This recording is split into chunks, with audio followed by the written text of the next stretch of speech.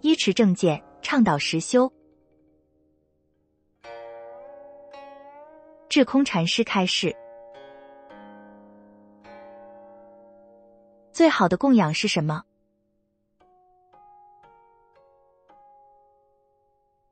我非常赞叹随喜你们供养的心，但是你要首先安排好自己的生活，再谈供养的事。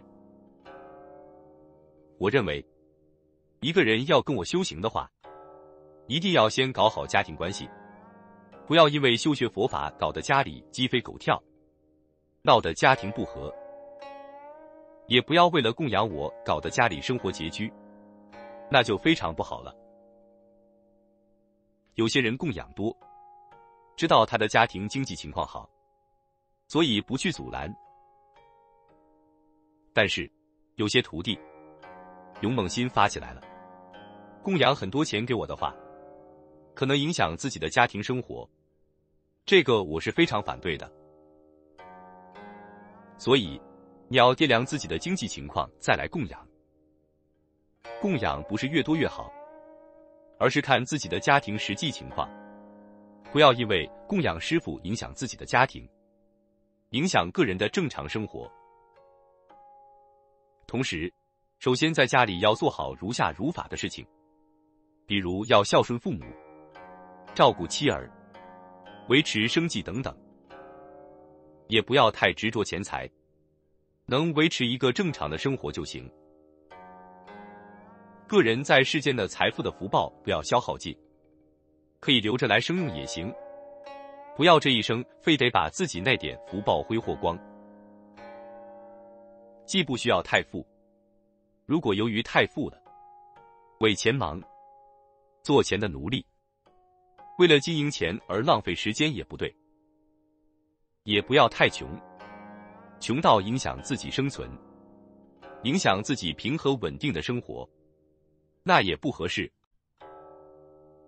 作为一个居士，有一个稳定清闲的生活，又能修学佛法，这样是比较好的。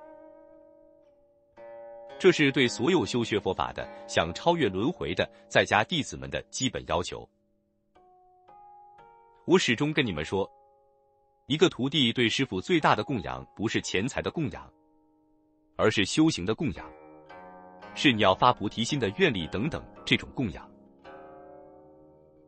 当然，在觉受上、实修上，你想得到加持，想修得快一点，承事师父也是一种办法。承事师父就是帮助师父，基于这一点，我还是不反对你们供养师父，让自己跟师父有一种非常紧密的联系等等。但是我更提倡你好好的把修行提起来。如果你不去修我教的法，也不去看我讲的法义，只是供养点钱财，我真的觉得你把主次颠倒了。所以我非常强调你一定要修我讲的法，理解我在讲什么，只有这样你才能聊生脱死。你一旦开悟了，我对你的责任就完成了。你不开悟的话，我得一直需要负责你。就像儿女没成家，父母亲一直担心，儿女成家立业了，做老爸的就不用管了。因为我发的愿力是这样的，只要有一个徒弟还没有开悟，那我就得一直陪着他。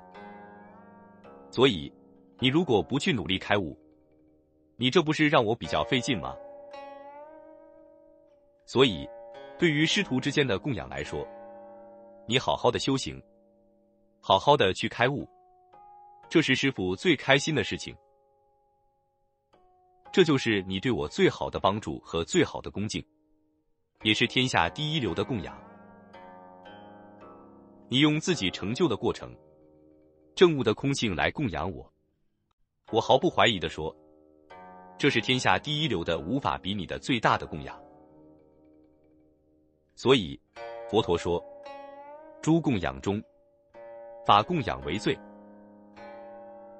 可是如果你没有把这个法供养拿到手，那么退而求其次，为了开悟来帮我做事情，让你与我有极强的联系，这是第二的。但是别忘了，第二点也是为了你开悟。